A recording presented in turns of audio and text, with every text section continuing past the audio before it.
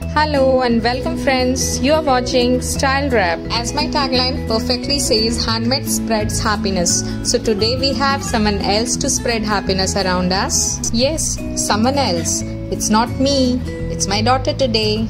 There was a small event of Grandparents' Day in her school, so she decided to make a beautiful card for her grandparents, and so she wanted to share this with you all. Hopefully you like this. Now handing over my camera setup to her, you are gonna hear from Akansha now. Hello everyone, I have learned some tips and tricks of card making from my mom. Today I am going to share this with you all. This is the card which we are going to make, so let us start. I've taken a card panel of 5 by 6 inches. This is Oxide inks and my sponge daubers.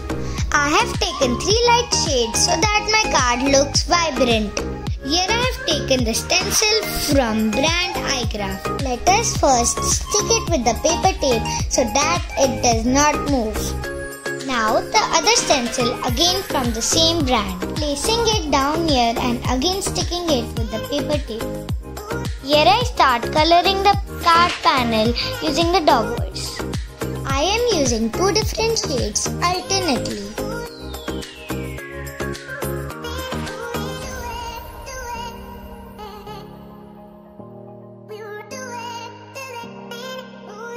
Now I am using the 3rd shade to do stenciling over here.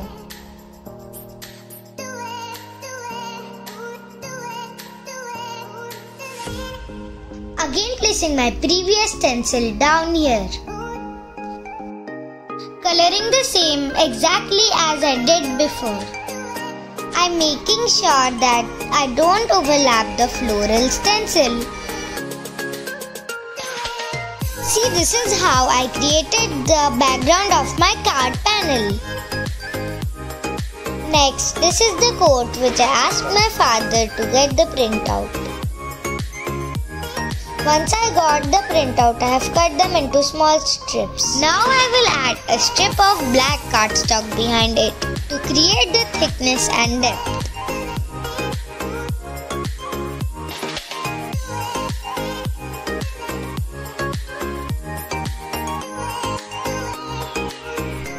See, this is how it looks.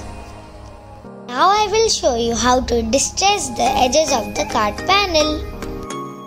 Hold your scissors as shown in the video and start distressing the panels like this. This will create a beautiful distressed look to your card. Keep a control over your hand and make sure that you do not tear the page. Do this from all 4 sides.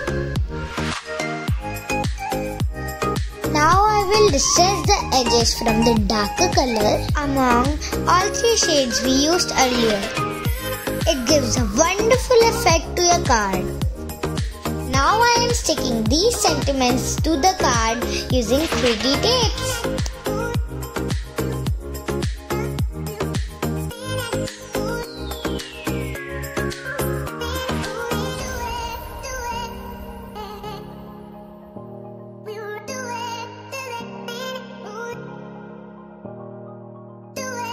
This completes the card panel. Next, I have already prepared the card base where I am going to stick the card panel. While creating card bases, always keep in mind that your card base be a little bigger than your card panel so that a small border can be formed around. You can also use a foam tape to give a 3D look to your card. So this completes the card. Hope you enjoyed watching this. If yes, don't forget to give a thumbs up to my video. Like, share, subscribe. See you soon.